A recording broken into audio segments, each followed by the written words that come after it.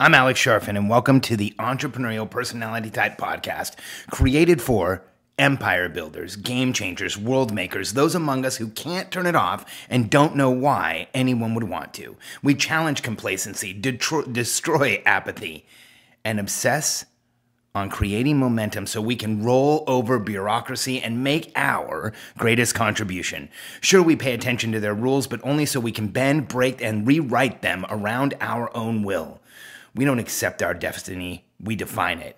We've all heard, sit down, stop talking, quit going so fast and making everyone else uncomfortable, but we are hardwired differently.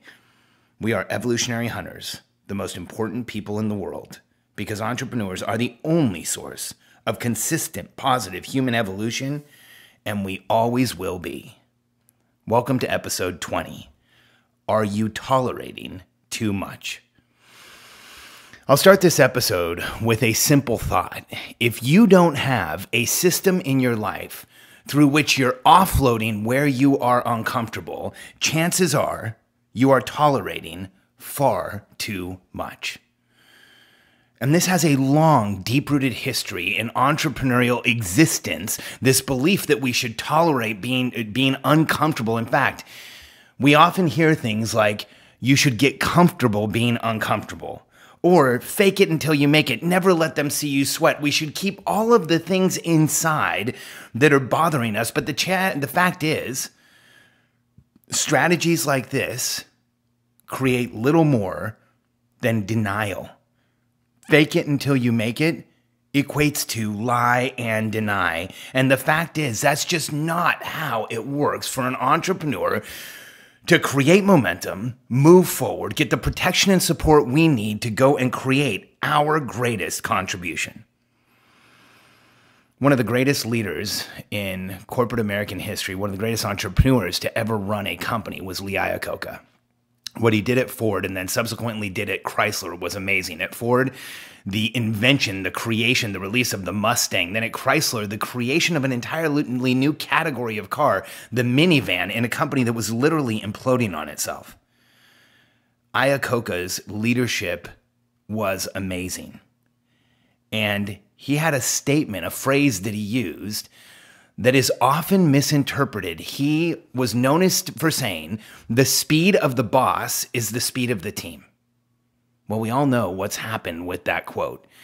It's been co-opted to mean we should hustle at all costs. We should be in constant kinetic movement. We should be running. We should be going forward. We should be doing what we do all the time without ever taking a break, without ever slowing down, without ever offloading where we are uncomfortable.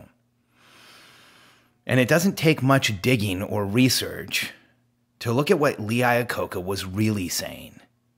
See, the speed of the boss is the speed of the team was his intention, but what he meant was the speed with which you as the boss are offloading where you are uncomfortable and changing your behavior is the speed with which your team grows. I'll say that one more time in a different way. The speed with which you as the boss are offloading where you are uncomfortable and changing behavior is the speed at which your company grows. And the fact is, if you don't have a system to offload where you are uncomfortable, then you are tolerating too much. And here's what we know about being an entrepreneur. If our days are getting more tactically difficult, then we are building a house of cards.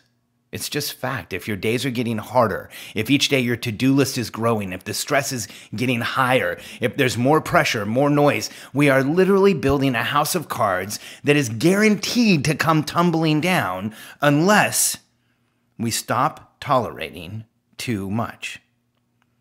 Now, why is it, as entrepreneurs, that we do this?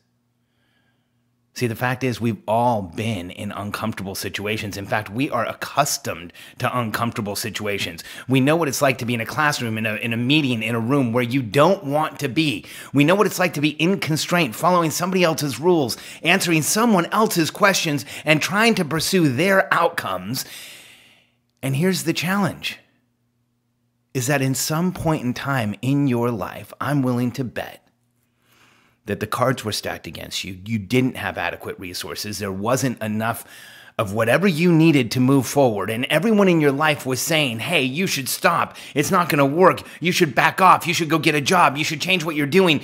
You should change your strategy. You should do what I'm doing. And you could see a small sliver of light at the end of the tunnel, and where the world tried to convince you it was a train, you pursued it, went after it, got there. And that's where you, in fact, created your life and who you are today. But I have news for you.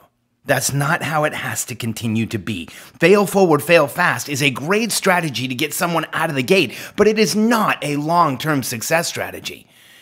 In fact, as entrepreneurs, when we realize we are tolerating too much, everything in our lives changes, because the day you declare, I am an entrepreneur, you become a commodity.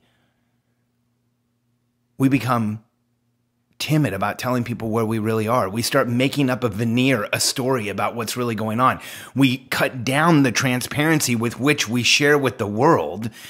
And I want you to know, we have all been there, including me. And the challenge is, when I look at, when I've observed, when I've been around, when I've researched the most successful people in the world, here's what I can tell you. They do not tolerate being uncomfortable.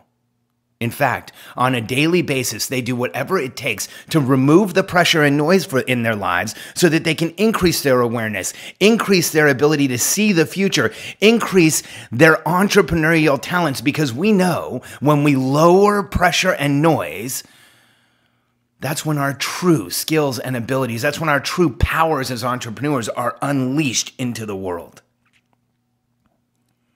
And the most successful people out there, we see the evidence of them doing everything they can to stop tolerating discomfort. Successful people don't allow people into their lives who don't give them momentum. They don't allow things into their lives they don't give them no momentum. And the most successful friends I have wouldn't even think of going to a place, a location, an event that they weren't truly excited about and knew would contribute to them moving forward and creating momentum. Now, if you're like most entrepreneurs, you've been tolerating too much for a long time. And a lot of this, if not all of this, probably rings true. So I want to share with you a simple tactic, a simple system for you to offload where you are uncomfortable on a daily basis. It's the tactic I use. It's part of our Momentum Planner system. It's part of the Momentum Masterclass. This is one of the simple foundational tactics I teach every private client I work with.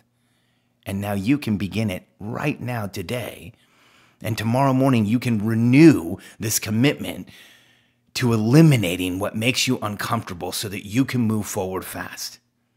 It's simple. Each morning, ask yourself the easy question, where was I uncomfortable yesterday? And write down everything that made you uncomfortable the day before. And here's what I mean. Wherever you felt a loss of momentum, wherever there was a stall or a stop, wherever you felt physically uncomfortable, wherever someone else made you feel uncomfortable, write it down. Because here's the challenge for people like us. We are born optimists. When we go out into the world and we experience challenge, we automatically think to ourselves, it will get better, it will change, it will improve, because that's what we naturally do. But that is not the default setting for the rest of the world, and it's not the default setting for the rest of the people you know. In fact, most people strive for average and cling to the status quo. And so if you're waiting for the rest of the world to change so you can be comfortable, you are following the wrong path. So each day, sit down and answer the question, where was I uncomfortable yesterday? And this is a daily discipline. And it doesn't have to be only big things. It can be anything. If there's a light switch that doesn't work in your house and it makes you uncomfortable, write it down, because those little things increase pressure and noise. If there's a person in your life that's making you uncomfortable, write down why, because you will either improve that relationship, change it, or get out of it. If there's a place where you're going and you're no longer comfortable being there and you know you're not getting anything out of it, write it down, because over time, your life will shift. Because one of the most dangerous things we can do with our personality type is go day after day accepting, absorbing, and increasing the amount of discomfort we are tolerating. See, this simple system will allow you to offload where you are uncomfortable so you stop tolerating too much. And each day when we sit down and we think of a 24-hour period, when it's most fresh in our minds, when we can think back on the past day with accurate reflection, we can write down more and more about what is making us uncomfortable. And here's what I want you to understand. The very act of acknowledging, writing things down, and understanding what's making you uncomfortable will force change in your life. It will bring a different paradigm of success into your life. And I'll tell you that the people who create the type of success that you have always known you were capable of, that you have always known you were meant to create, do everything they can to lower what they tolerate.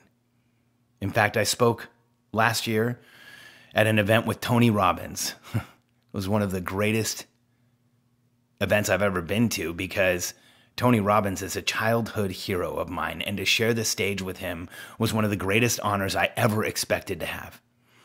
And in his interview, he was asked, what's the advice you would give entrepreneurs in the room who are trying to get traction, who are trying to move forward, who are trying to build teams and make their mark in the universe? And he had one simple statement: in life, you get what you tolerate. So this system even is aligned with how Tony Robbins would tell you to build your business and build your life, to sit down and write down where you were uncomfortable the day before. This is reticular activation to the negative, reticular activation to what's holding us back, and reticular activation to what is causing us constraint. And here's what happens. If for 365 days you're willing to write down where you are uncomfortable, what is causing you constraint, the momentum in your life will shift, it will increase, and it will change. Because for most entrepreneurs, it isn't so much that we're not creating enough momentum, because I know you're working hard. See, for most entrepreneurs, what they want in their life is absent for one simple reason. They've created the habit of tolerating far too much, of carrying too much operational drag, of carrying too much weight along with them. So try this right now. When this podcast is over, sit down and write down what in your life is making you uncomfortable. Face the fact that once you realize what you're tolerating, it gives you the power to change it and to change the course of momentum in your life, your business, your career, your family, and whatever else you want to apply the extra attention and effort and energy you have when you offload where you're uncomfortable. This is a secret of some of the most successful people in the world. You can see it in their behaviors. Branson buys an island so he can be all alone. Billionaires buy planes so they don't have to deal with commercial airports. People buy entire neighborhoods and knock down the houses so that they can be completely isolated. Mark Zuckerberg bought all the houses around him so nobody could look into his backyard. When we as entrepreneurs start recognizing that the most successful people among us do not tolerate discomfort, we can shift and change how we behave in the world and the momentum we create. And I want to just leave you with one final thought. This in no way means that you won't be vulnerable. See, vulnerability and being transparent with people and telling the world what's really going on and sharing where you really are is one of the fastest ways to achieve success as an entrepreneur. But tolerating and being vulnerable are two completely different things. So the next time someone tells you, get comfortable with being uncomfortable, I want you to just think to yourself, I'm not going to tolerate too much, and your life will change. Thanks for being here with me. If you haven't yet, take a minute and subscribe to this podcast and leave us a review.